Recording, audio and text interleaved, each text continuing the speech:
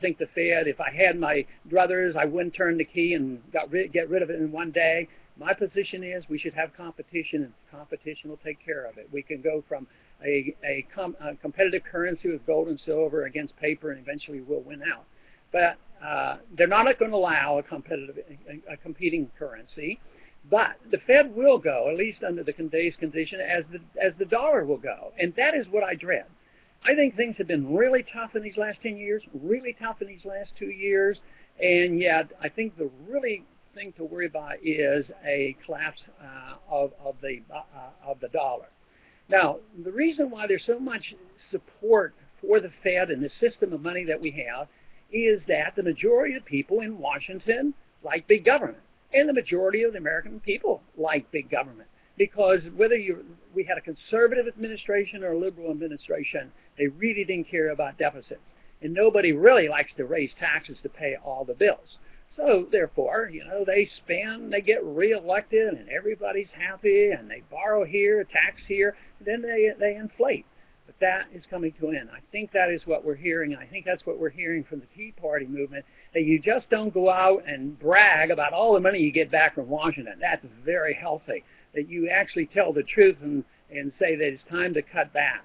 But the real problem with the system we have, it has been a seductive way to finance big government. Whether it's for the welfare recipients here at home, whether it's for corporate welfare, but also for the military-industrial complex and for subsidizing all that we do overseas, which I see as very, very harmful to our economy. We can't spend $1 trillion, which is now estimated to cost us to run our operations overseas. We can't continue to do that. So I see that coming to an end. I think the Soviet system was great that they came to their knees. We didn't have to fight them, yet we were in a Cold War with them for a long, long time. So they were brought to their knees, but we can as well. We can do that as well. So I look forward to what's happening right now, and the people are waking up, and to me that is the best news that we have today, because ultimately what takes care of us is not the way we invest our personal funds. That's very important. Just think how important it is for every individual that has the knowledge to be able to protect, and if the crisis gets much worse, they can take care of themselves. That in itself is very, very valuable. It helps more. The more people that know about it, the easier it is to pick up the people. But ultimately, that is not it. There's no secrecy anymore, and there's going to be more and more invasion of our privacy. Now, today, if they want to look at a satellite picture, they can tell you how many cars are in your driveway. So it's not easy to escape the hound dogs, no matter going around the world or elsewhere. They will send the satellites and take their pictures, and now they can control weapon systems from the States and hit any spot in the world. So the investment I call for is the investment in liberty. The investment in liberty, because time and energy and money, it's not because you feel generous, but out of self-interest. We must invest to protect liberty and protect our rule of law. And if we did that, we would have some tough economic times, but it wouldn't take long. In a year or so after the correction, we'd all be back on our feet again, and we could restore prosperity, which then would be permanent. And I think that's approximately 15 minutes, so I will go ahead and pause there and see if we can get some questions. Anybody have any questions?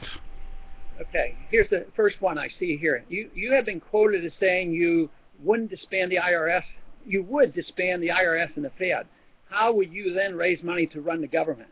I get that question a whole lot, and I would say, well, how did we run our government before 1913? We didn't have the Fed to print the money, and we didn't have the IRS to collect our taxes. I wouldn't replace it. They say, what are you going to replace it with? A sales tax or whatever? No. I would only replace it by having constitutional government. Get rid of the welfare state and bring our troops home, and don't have a warfare state. Don't support the military-industrial complex. But if you get rid of the income tax and you get rid of taxes, and you believe we can still run the world with a world empire and have endless prosperity by just bailing out everybody. Everybody has a need, just go to Washington, as we are doing. And as the states fail, we're going to bail out everybody. But that will end. So I would say you do not need an income tax if you have a government that is proper sized. Okay, I do. Don't see another question as of now. How would you? If under those circumstances, if you do have to raise money, initially in our history, what happened was they had franchise taxes and some import taxes, but they were rather minimal. So it is the role of government that really counts. And I want to make mention that my questions are not coming up and my clock is not working. So if I have to stop or go over, but if somebody can give me a question, or I'll think up something else to say if you want me to, because I could talk about Basel III or something like that if we don't have a particular question. Matter of fact, I will until I see another question. I think what I might do is talk a little bit about Basel III, because they are meeting there right now. Matter of fact, that meeting might have resolved, have ended. I don't expect anything to come out of that meeting in Basel, Switzerland. There may be some announcement that might move markets, but I think it's really irrelevant long term. They're going to talk about capital standards and reserve standards and who's going to get stuck with okay, I'm going to reopen this. All the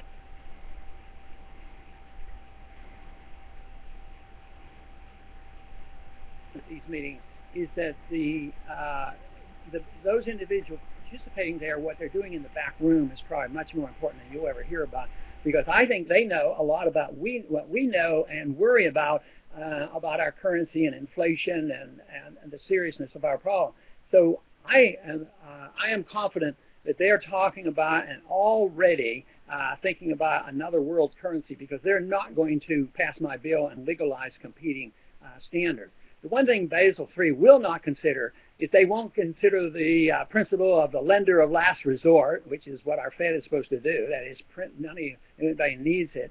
And also, it will not be challenging and questioning the principle of fractional reserve banking. They won't challenge the whole principle of fiat money. They won't challenge the idea of government insurance and guarantee, that all these mistakes. All they're going to do is talk about regulating, because they're not going to have another crisis. They think they can offer this seriously flawed monetary system that is going to always generate bubbles, and think, oh, if we just had sophisticated regulations, we're going to prevent all those problems. Now, I think I have another question here. It says, with interest rates near zero, marking a turning point in bond yields from a peak in 1971, when capital flows from U.S. and, well, I'm not sure I see the end of the question.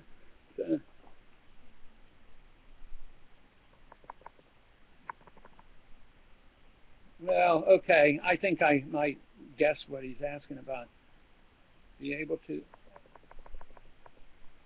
have a shoot. Okay, he was bringing up the subject of very low interest rates, and of course, when Bernanke and others come to the committee, the banking committee, I frequently bring this up because, of course, low interest rates of 0% aren't market. I mean, this is all fixed price fixing by the Federal Reserve, believing that they can solve the problems in the economy by having interest rates at 1%. And everybody's going to say, oh, great, I'm going to go out and build more houses. In Washington, they want low interest rates and they want to stimulate housing when we have millions of houses that are unsold. So they're doing it exactly the wrong thing. But what I challenge them on the manipulation of interest rates is, and last time Bernanke was before the committee, I tried to bring up the moral issue because he wasn't interested in my economic or constitutional arguments. But by what right does he have to set interest rates for a CD at 1% for somebody who is frugal, saves their money, and they want to take care of themselves? And yet, if we had a market rate of interest, they might be making 6%. Oh, well, that's different, you know, sort of the price they have to pay. But to me, it's bad economics, and it's bad constitutional law, it's bad morality, because interest rates are very low. But they keep buying these treasury bills when they're earning essentially no interest. But just think, nobody would buy treasury bills when they were earning 15% in 1980. So, but that'll change. It'll change. If it doesn't change, that means they have canceled out the laws of nature, the laws of economics, that you can create something out of nothing, and it just doesn't work. They can be fooled for a long time, but if you print a lot of money eventually the confidence will be lost. And I think we're getting precariously close to that point where that confidence will be lost. Okay, let's see. Dr. Paul is, oh, Bobbitt, how high we can expect gold prices to go? Well, it depends on how low you expect the dollar to go, and I think the dollars potentially could be defaulted on completely. It's a possibility. Most likely they'll stop it and come to their senses. They'll probably save the dollar, but not under current conditions. But if they keep doing what they're doing, which they're going to for a while, and it's not going to change after the next election, it's virtually impossible to predict and say, oh, I believe gold is going to be a lot higher. All I know is when I was, very, very impressed on August 15th of 1971, gold was $35 an ounce. All I knew is they were going to print a lot of money. So slowly over the years, buying gold as it was going up made a lot of sense. But I didn't predict and say, oh, in 5 years it's going to be such and such. And I didn't know that we would have about 18 or 19 years where the gold price hardly moved. But I think under today's circumstances, we're going to continue to see gold go up, and it's going to go up into the thousands of dollars, in my best estimation.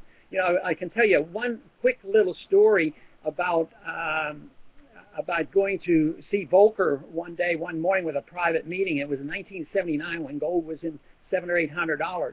And when he walked into the meeting, he went to his aide immediately, not to me to say hello. He went to his aide, and the first thing he says, what's the price of gold?